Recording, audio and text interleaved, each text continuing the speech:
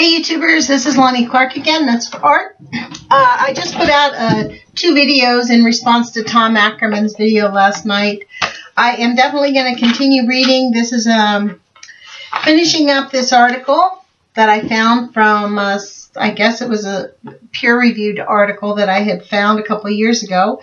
It's called Testing the Validity of the International Atomic Energy Agency Safety Culture Model. And as we have found out in the previous, 15 pages, that they really have never tested it. So we're near the end of it, and we're in the discussion part of it.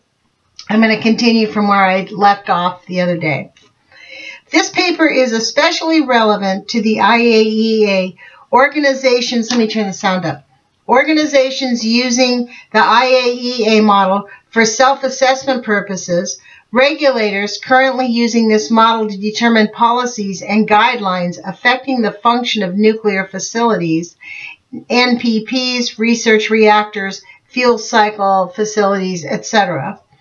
And those scholars and practitioners interested in this model of safety culture. 2 practical implications of our results are discussed next. First, the IAEA provides detailed instructions on how to use the attributes when addressing safety culture. That's from IAEA 2008. But it does not clarify the role of the dimensions in safety culture assessments. The IAEA also proposes that each attribute corresponds to one specific dimension of its model, but it does not specify how either how the relation between attributes and their corresponding dimensions should be addressed in practice. This lack of specificity and guidance may lead to different interpretations about how to use the model in theory and in practice, how it should be empirically tested, etc. Authors such as Taylor in 2010 noted that the strength of a particular dimension of the IAEA model should be judged by assessing the degree of presence of the dimension's attributes. However, our findings suggest that the current attributes of the model should not be grouped into higher level dimensions. For example, if attributes of C1, C2, C3, C4, and C5 receive higher scores on a safety culture assessment, one cannot conclude that accountability for safety is clear, which is the label of dimension C, is in the organization. But beyond the lack of guidance, another point must be noted. In practice, practitioners often only consider the interpretations suggested by the higher level dimensions, instead of the information derived by the scores of the individual items, for several reasons, like saving time, more intuitive approach, etc.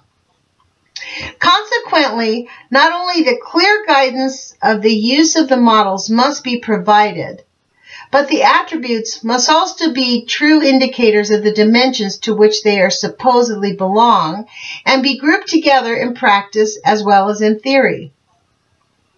Second, our study suggests that the face validity of the IAEA safety culture model is, as it stands now, is low. The extent to which a safety culture model is face valid has practical implications for the nuclear industry. A model with a low face validity will not make clear what is intended to cover and what its purpose is. If the workers of a nuclear power plant find the IAEA model hard to understand and not very intuitive, they will have difficulty internalizing it. And if workers do not assimilate the model, they cannot be expected to contribute to the type of culture described by the model. The contribution and involvement of all workers in safety-related issues is in itself a characteristic of a strong safety culture. Wow. As if there is a safety culture. As if there is even anything safe about nuclear. A number of possible limitations of our study are highlighted.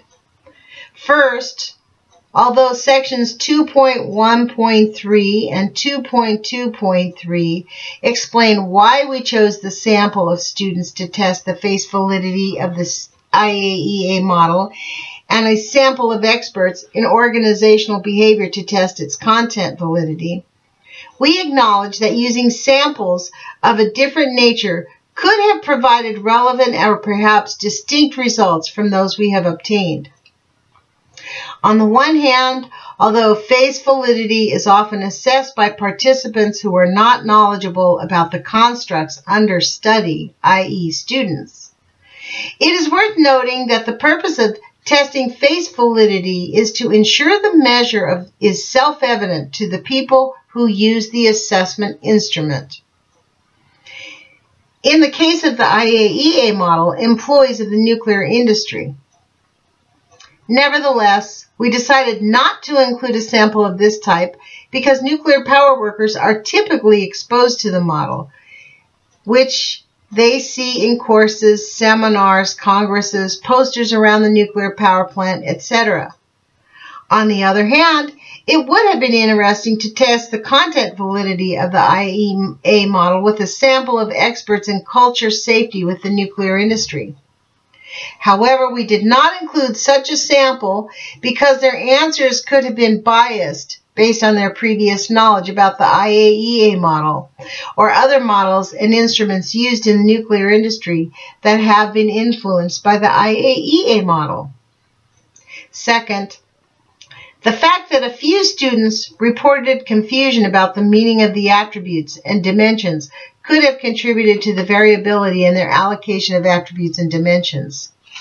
If the students had problems understanding the content of the model, it could be expected that some of their answers would be arbitrary, which in turn would have contributed to the observed low face validity of the model. However, the sample of experts in the content validity study also showed a low performance in the allocation of attributes to dimensions. In this case, the difficulties in the sorting task could not be due to a lack of understanding of the content of the model. Therefore, it seems reasonable to reject the lack of knowledge of some students as an alternative explanation for the results of the face validity study. Third, nuclear power plants are highly regulated work environments in which audits, control processes, and safety measurements are part of the workers' routine. Right, we've watched Homer Simpson, what he does, click. That's their safety model, folks. The questionnaire we used for the third study of this paper not only served to test the factorial validity of the IAEA model, but it was also used together with the other questionnaires to inform the members of the nuclear power plant about the state of their safety culture. This could have been reason for participants to complete the questionnaire in a socially desirable manner. Such a tendency towards high ratings could have contributed to the one-dimensional structure of the model supported by our results. This could have been especially applicable in a, quote, blame culture, where members do not feel free to report mistakes and try to give the best picture of their work and the functioning of organizational policies, processes, and practices. However, we tried to avoid social desirability bias by guaranteeing the anonymity and confidentiality of the participants' answers. On the other hand, in the nuclear industry that their plants must be managed under the no-blame principle should be enough to encourage workers to express their opinions openly and honestly.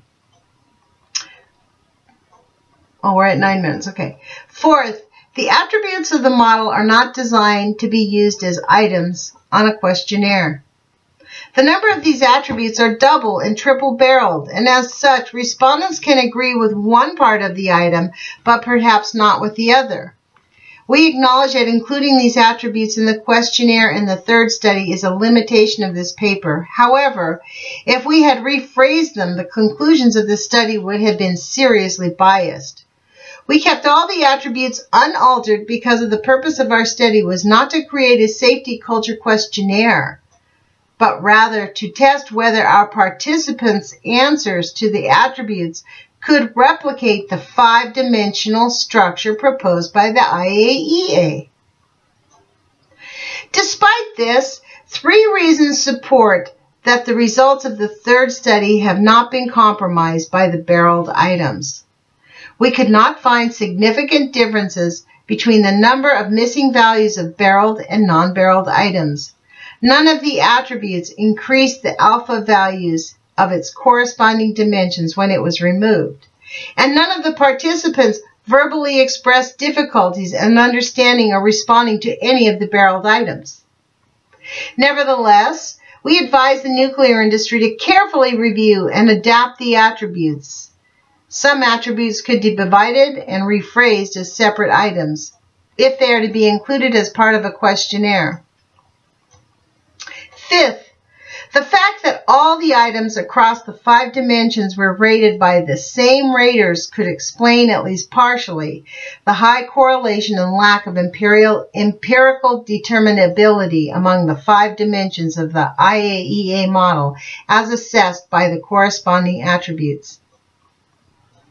To control for this possibility, we perform Harmon's single-factor test, which requires taking measures of all clearly different traits. We performed Harmon's single-factor test, which requires taking measures of clearly different traits and loading all the measures into an exploratory factor analysis under the assumption that the presence of common method variance will result in a single factor or a general factor accounting for the majority of the covariance of the measures. I see that we're at 12. I'm going to stop. I don't know about you, but we're almost over with this. I think I'll be able to finish this the next time I read because we just have this wee bit to go. And then it will be read for posterity's sake. We will have understood that the IAEA created, just like usual, a bullshit piece of paper and says that it's been proven and never proved anything. Just like the 90% rule, folks. So, put your courage feet on. Take some action to stop these monsters, please. We're begging you to please stand up. Ciao.